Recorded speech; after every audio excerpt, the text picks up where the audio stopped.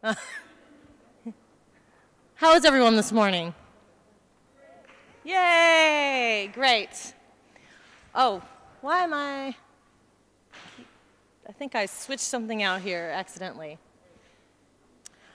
Well, we have a fun morning for everyone today. We're going to really dig into what 3D printing is and how we're using it in museums, or how we're using it in museums at the Art Institute and some other case studies, and then we'll hand it over to Rocco here and we'll learn about a whole other thing. So let's go ahead and get started. Everyone ready? Yeah.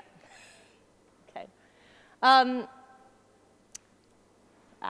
Oh, this must be the old one. What happened to the, anyway, I'm from the my name is Liz Neely. I'm from the Art Institute of Chicago. We're a large encyclopedic museum, so that means we have things from all over the world, from all time periods, trying to document human creativity.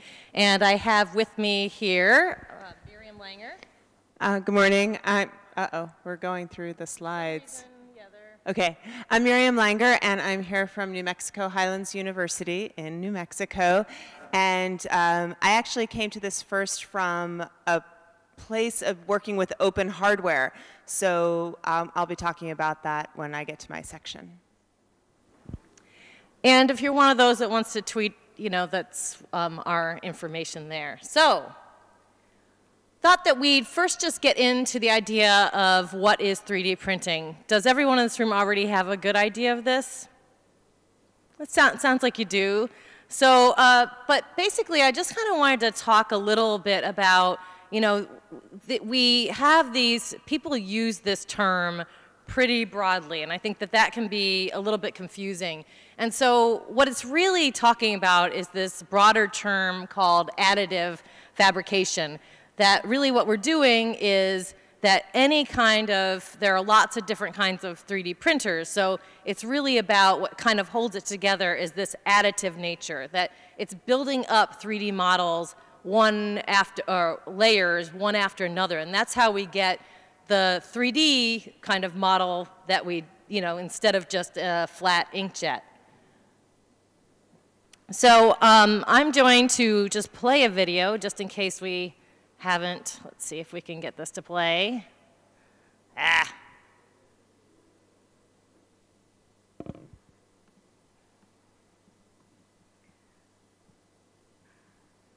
Always in the morning with technical problems, but we do what we can. And it is really important to see this. So just in case you haven't seen something, and it's really lovely music here. So this is actually someone we've collaborated with at the Art Institute of Chicago. And as you can see, when I talk about the additive process, this is it very speeded up. This is actually a very slow process where it's putting one layer of plastic, in this case, on top of another to, this is going to be the head of Sue, which is at the Field Museum in Chicago. So that head at the top is just extruding a little bit of plastic from this digital file. It's actually quite simple in the end, how it all comes together. And there we go. So that kind of gives you an idea of that additive process. It's just putting one layer on top of the other. In case you didn't hear the music.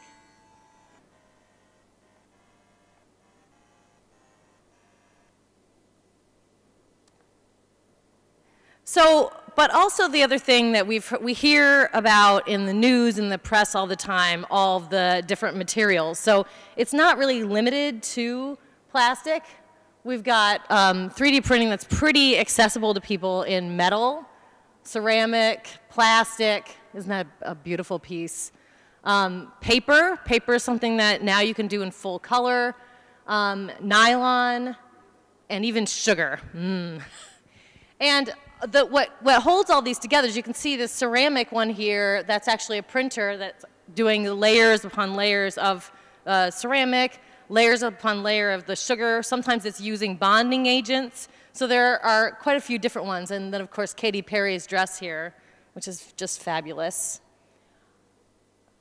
So, and we even hear like, oh, we can 3D print an ear. So in this case, you know, they're just using the term 3D printing as this additive term to kind of talk about printing with live cells. And so they print with live cells. The printer on the on your left here is actually like layering stem cells with other stem cells in the place that it, this is not the printer that printed the ear, but then this is just an additive thing too. So anytime that you hear this, it's just kind of an additive process. And of course, it looks like a regular plastic printer. But one of the important things to realize, and you, maybe all of you already know this, is that, of course, every printer doesn't print an ear. So these are all different kinds of materials come through different printers, at least now. There can be some crossover, but not so much. So for example,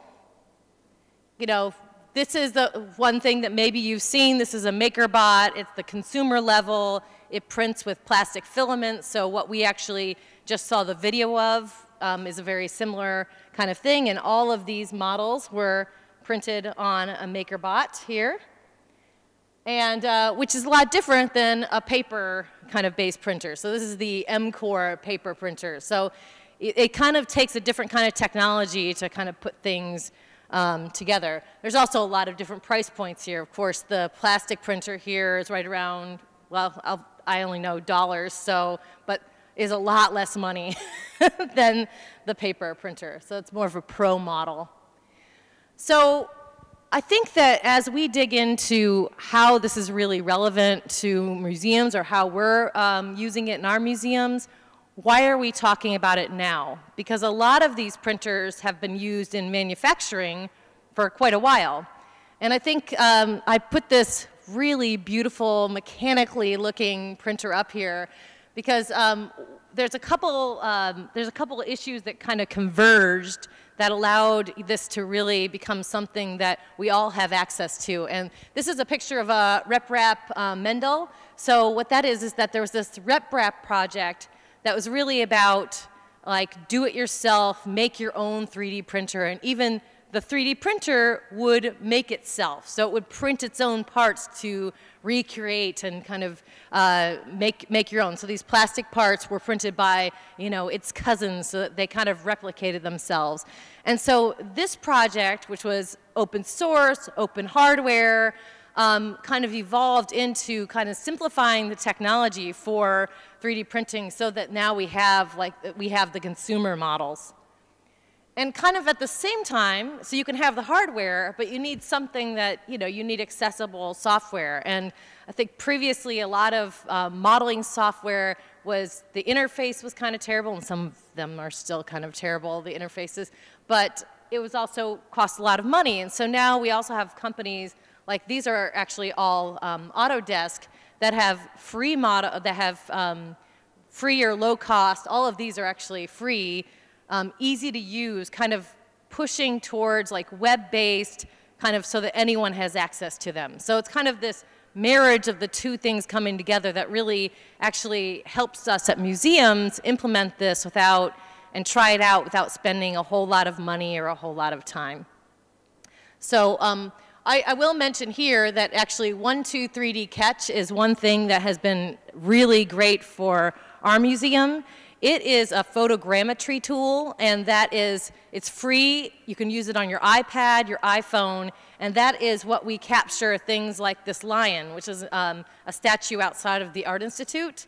And basically we captured most of these things this way. And it allows, it's really easy for kids, adults, free to use. You take 50 pictures around something like the lion, and it goes out to the cloud and makes a 3D model of it. And actually, this is an example right here of a sculpture that I took 50 pictures of in the gallery, didn't have to move it out of the gallery, and it made this 3D model of it. So really cool tool. You, if you want to play around with it later in one of the coffee breaks, I've been known to bring out the iPad, so love to play with it. So that kind of just gives you the overview of why we're talking about this now. So but what does it mean for museums? And I think that the realm of possibilities is just endless, but now that we have more access to it, what can we do? And I want to really focus on that it's not just about the printing. And that if you don't have a printer, you can still get into trying out and testing some of these things in your museum. And there's always a way. So we look at it as kind of this 3D production ecosystem. And it includes things like scanning and capturing, doing the 1, 2, 3D catching around to capture a model, design, remixing, the printing, of course, and then sharing. And that this kind of ecosystem, you can start anywhere. So you don't need the printer, or you can borrow a printer for a day and use that, which I know in the States we have maker spaces. You have a Fab Lab here in Florence. So a lot of people just collaborating with people. And so just to kind of dig into that ecosystem a little more, scanning, really, this is actually the 123D, the 123D Catch app. And because this is free now, and because you can do it in the gallery, this gives us all kinds of opportunities to use it in public programs. I don't know why this is going fast this way. To use it in public programs, to capture it, and just to really look more closely at the artwork. Of course, the 3D printing gives us the opportunity to rematerialize. And we've rematerialized a few pieces from our collection here. This is actually a project that Miriam was working on. Do you want to mention? Sure. This is a sculpture in Havana, Cuba, which we sent a group of our students down there to work with the Department of Historical Preservation and do some skills transfer where we were teaching students and members of the department to use photogrammetry and 3D printing as a means of preservation, and I'll be talking about that a little bit more. And so this is a sculpture, on the left, the actual sculpture, and on the right, the print that we sent back down to them when we came and printed it back in New Mexico. So we went around, the group of students went around Havana teaching the methods of 3D scanning and 3D modeling for the purpose of documenting preservation efforts. So I think as we even just go through these quick hits, the fact that you can do the scanning, that you're looking at it, but then you can rematerialize it anywhere in the world is really kind of amazing, and that you can look at it in a different way. Think about this for if you're researching something, or and then you can kind of get a better sense of it without visiting it. Just kind of, again, going through these kind of the parts of the ecosystem, we can actually remix too. So I could take my lion and I can start to remix it with that piece in Cuba. Or in this case, we took a mastiff from the Eastern Han Dynasty with an ogre mask from another dynasty, which I covered over there. And whoops, I almost fell off the and made ogre puppies, so making new art. And this is not something new, right? Because people have been inspired and remixing from art for forever, and this just gives us another tool to do this through digital fabrication and inspiration. And I just have a few. This is my friend Tom Burtonwood, and he's actually our artist in residence at the Art Institute right now, our first artist in residence. Who is doing 3D printing with, inspired by the collection and kind of hacking the collection. And this is his endless column after Brancusi, of course, also playing off of our Art Institute lion here. And one of the things here is that this, I'll show the website later too, is that he shares all this so that you can print all of his, he makes this artwork, he remixes it, and then shares it. So very open idea. On websites like this. So this is a sharing of that. We have websites out there where you can put 3D models, you can start, you can share them with anyone in the world so that I can mash up my lion with the sculpture from Cuba, with a piece of armor from the Met Museum. So it really gives this different form of access. So, and one of the last kind of things in that kind of ecosystem is this, design kind of phase, is that not only can we scan it, rematerialize it, share it, and manipulate, remix it, but then there's also the form of that we can just, like, based on the kind of, in our museums, being inspired by creativity and things like that, is that thinking about design. And this is a crane, and it's using very simple software. This was built on Tinkercad, but it's a design challenge. I wanted to make an origami crane, but how do you print that? Because there are a lot of limitations to additive printing. So kind of deciding to make it in different parts, that kind of put together. So that's something that we can also do in our museums. And finally, as far as this kind of, and this is like a little bit of an add-on, but I really think of it as a different access point and as publishing. So, and this is an extremely literal example of 3D as publishing. This is again, Tom Burtonwood made a 3D printed book. And the one cool thing about design, which this is kind of pulls everything together, because this is using 123D Catch to scan the collection. It's actually using works from two different collections. This is the Field Museum and the Art Museum. The design aspect is, the cool thing about a 3D printer is that you can design things that don't have to be assembled. So this hinge is actually designed and printed as a hinge. It's not put together. These pages are put on there, but this isn't put together. And I'm going to pass this around because I think it's important to know that we can design in a way for non-assembly, which is actually pretty cool and has all kinds of possibilities. But so this is the idea that a book can be published to reproduce artwork. Is this also then becomes a production tool, because one of the great things that he did was he made a negative and on the other side so that you can actually make molds from this. And so you can have this 3D printed book, which you can download from the internet and print one yourself. I made him print me one because it takes a long time to print. But then you could also put clay or mold in there and actually make your own 3D from the book. I'm going to pass this around, especially I think it's really important to think about how you can build for non-assembly, because that can really change the way we put things together, actually. I'm going to pass that around.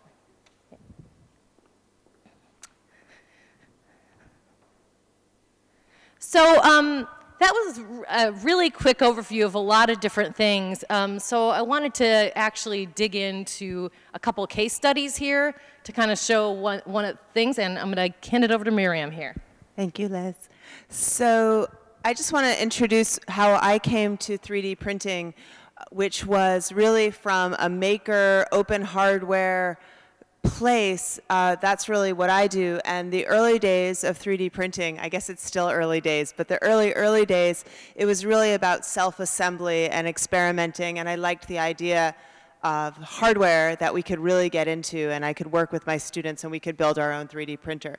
However, since we have one, and my classroom is based at the New Mexico Museum of Natural History and Science, we've become a big go-to location for whenever the museum has an exhibit and they want to print to augment or enhance the visitor experience.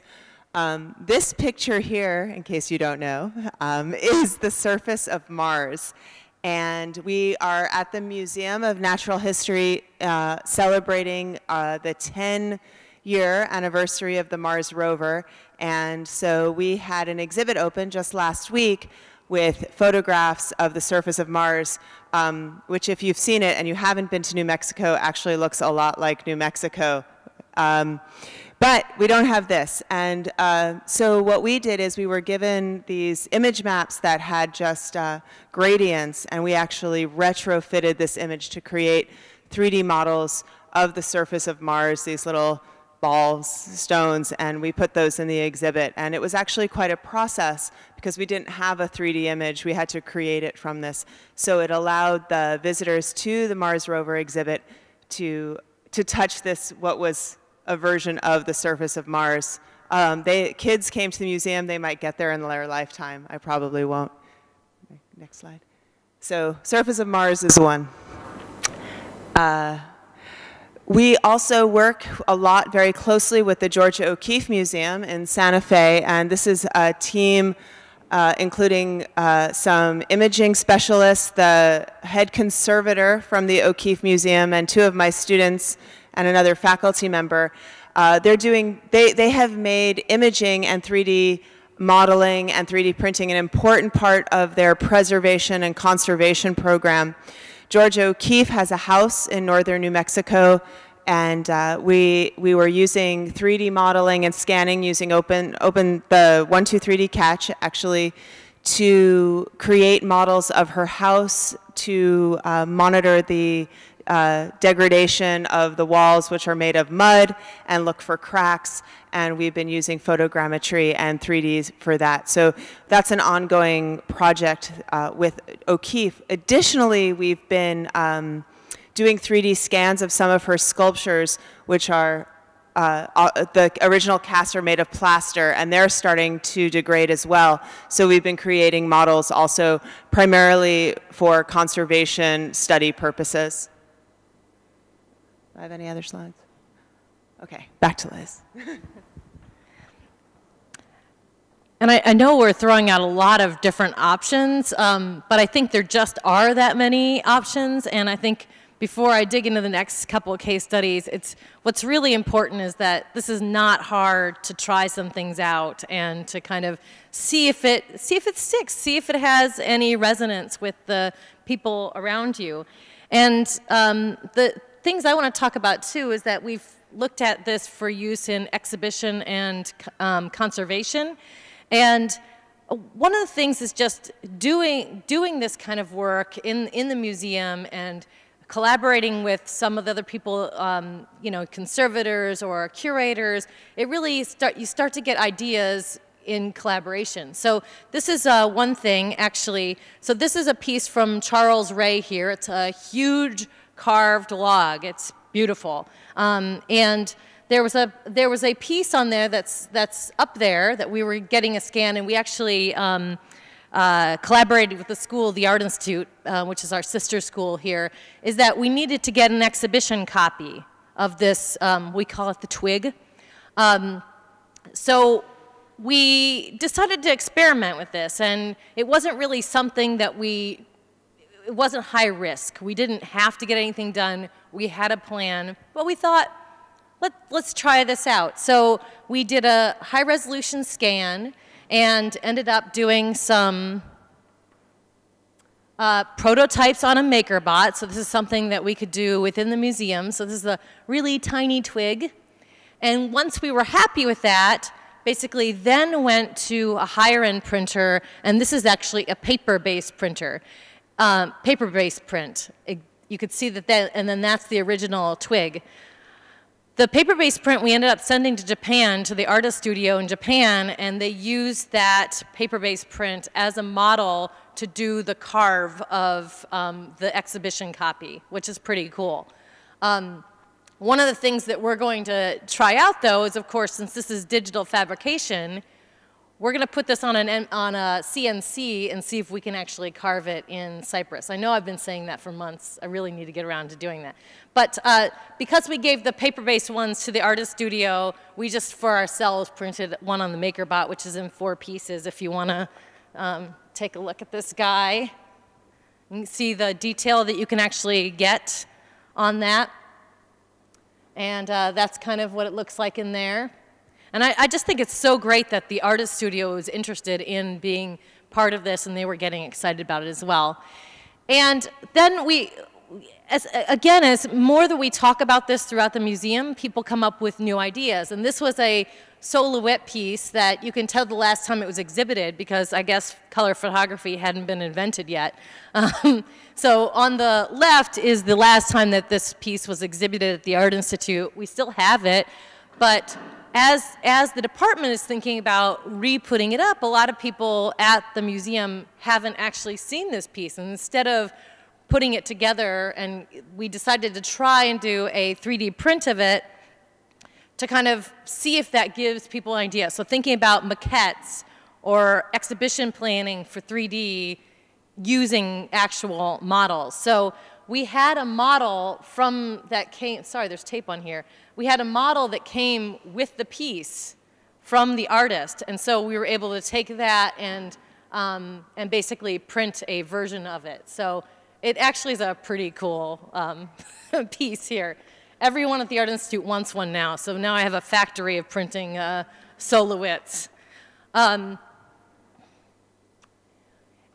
Finally, we also are really exploring, so those exhibitions and and what Miriam was talking about, those are kind of things that we do behind the scenes to produce something for the museum. But one of the things that we're really spending a lot of time at the Art Institute, and this is probably the most exciting end of it for me, is to use it in education. So to actually start getting the public involved in doing 3D activities. And we actually have a study right now where we have engaged a evaluator, and we're putting on 6 programs. It's through a grant through the government on studying how 3D can be used in public programs to engage. So in what ways does 3D scanning, printing in education programming impact engagement with the collection? And as part of this, we're putting on 6 programs. Unfortunately, we've only had 1, so I can only talk about our outcomes with 1 so far, but we're deep into the process of planning other ones. So really looking at how we can use 3D in a drop-in festival, right now we're actually doing the designs for 2 tours, one for the blind and low-sighted, one for Alzheimer's patients at a hospital that we have, and how can 3D actually increase the kind of engagement of those 2 different populations that are coming into the museum. I have a feeling those 3D prints will also be used in our general tours, because I think if you can touch something and it moves, so we're really focusing on those, on objects that were meant to be touched at some point in time and that actually have movement. So that's going to be a really good story to tell when we get done with that. That's going to be in March. Teen labs, so getting teens involved in kind of objecthood and making their own objects out of being inspired by the collection. Tweens will be remixing, educators will be thinking about what this means for the planet, and then we'll have a capstone. So I have a lot more information on those, but I don't want to dig in too much. But just to give an idea of like what kind of excitement that we get from people when we do put this in public programs. This was our drop-in festival, and this is actually Tom Burtonwood again, so we were showing and talking about art making with these maker bots. We did 3D captures of, so this was for the Diwali Festival of Lights, and there are a lot of sculptures as part of our Asian collection. So we had kids pose as sculptures, and we materialized them on the screen in 3D. And this always brings up kind of challenges, because I think if we know 3D printing takes a long time, so how do you put this as part of a public program and make it satisfying? So we had this up on the screen, and it would capture in real time. Aren't those kids cute? Oh my gosh, that's just the best pose ever. I would get that statue. And then let the parents at the end pick the placement, and they would take pictures and put it on Facebook and things like that, of that. And then for younger kids, using molds that were actually 3D printed. So we 3D printed molds so that when you put Play-Doh in it, you could make your own sculptures. So one of the initial things that we found is that people really make at least in a case like this, they make the connection when it's highly facilitated. So these programs do take a lot of facilitation and a lot of helping people understand, because it is so new. It's so new, the technology, so they ask a lot of questions about that, but then also helping them tie it back to the museum collection. It really takes a lot of staff intervention, not in a bad way, but it's definitely been something we need to pay attention to. That's the the kids making their own mold. I can't tell you how much Play-Doh we went through that day because we had 700 people come through that day. So it was a big day. So finally, I just wanted to say that we have some resources out there as well. We are documenting all of our public programs on a website called Museum 3D, museum3d.arctic.edu, which I should have put here, artic.edu. So museum3d.arctic.edu. We're covering the whole grant. We're going to we have guest speakers. So Don Undine from the Met Museum spoke for us. Pippa Ho from the Science Museum of London, who they did a whole summer of 3D, came and spoke for us. And we're trying to capture all of that through Google Hangouts and post them up here. So this is a resource. I also would be remiss to not point out a few other, especially this great resource, is this, the Smithsonian's digging into 3D big time as the Smithsonian can, and they have this fantastic website, which is 3d.si.edu, and they've been working with Autodesk and really providing this 3D viewer that has storytelling capabilities. It's pretty drool-worthy. Well, that's a very English term, I'm sorry. It's really exciting. So they're really looking at it as a tool that researchers and educators can use to tell stories and things like that. So definitely worth checking out. And that's what I have to say. Maybe we should hold questions for everyone until, yeah, great. Thanks. I'll pass around a few other models too. I'm going to try and make it back to Chicago with the tail on this lion, so be very careful.